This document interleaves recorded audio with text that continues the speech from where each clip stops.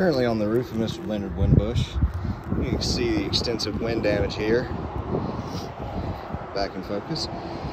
These laminated tabs have already flipped up. You can see this entire shingle is creased here. Shingles there are creased. I've tried to do a patch already, but the shingles are already coming up and patches are not holding. There are missing tabs all over this back side, all over this left side over here. You can see there's broken off, created a hole in this ridge cap. This hip cap shingle here, broken off. Got the exposed nail. Everywhere there's an exposed nail where all these tabs are missing. Rainwater will easily go down and penetrate the roofing system.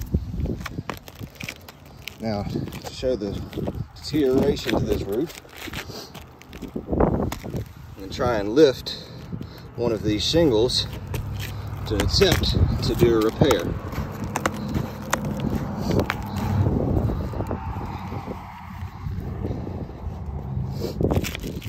I'm getting underneath this shingle here. Got my tape measure to simulate a nail gun, and that shingle just broke. Just trying to get under here.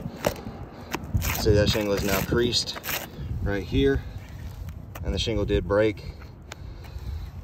These shingles are far too deteriorated to have any hope at a repair.